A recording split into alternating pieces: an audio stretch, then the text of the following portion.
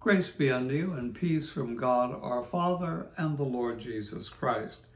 The 27th of September, Tuesday of the week of Pentecost 16.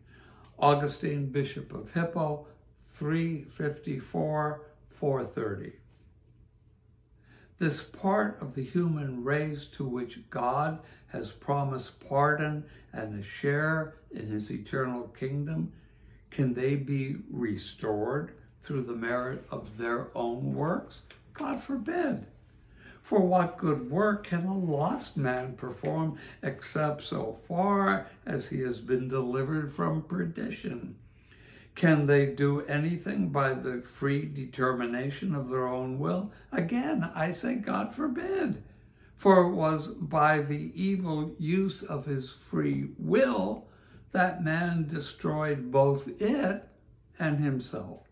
For as a man who kills himself must, of course, be alive when he kills himself, but after he has killed himself ceases to live and cannot restore himself to life, so when man by his own free will sinned, then sin, being victorious over him, the freedom of his will was lost.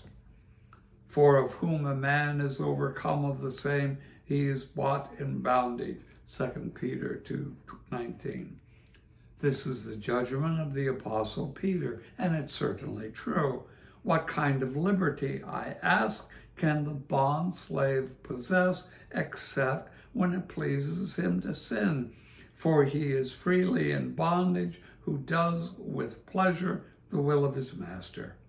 Accordingly, he who is the servant of sin is free to sin, and hence he will not be free to do right until, being freed from sin, he shall begin to be the servant of righteousness.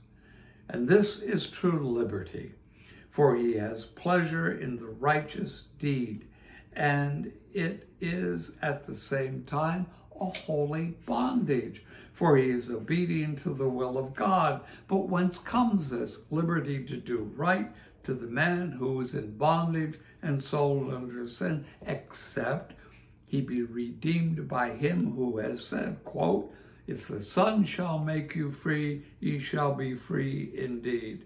John 8:36.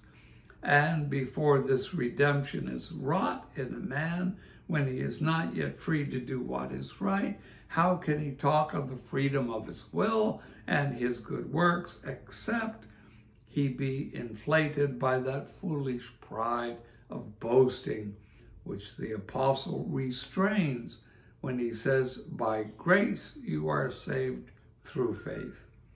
And the prayer. Brooke, Westcott, 1825, 1901. Almighty God, who has sent the Spirit of truth unto us to guide us into all truth, so rule our lives by thy power, that we may be truthful in word, deed, and thought.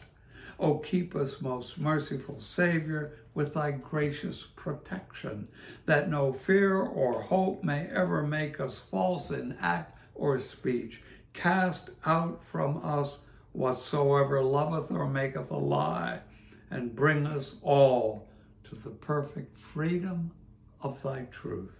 Through Jesus Christ, thy Son, our Lord. Amen.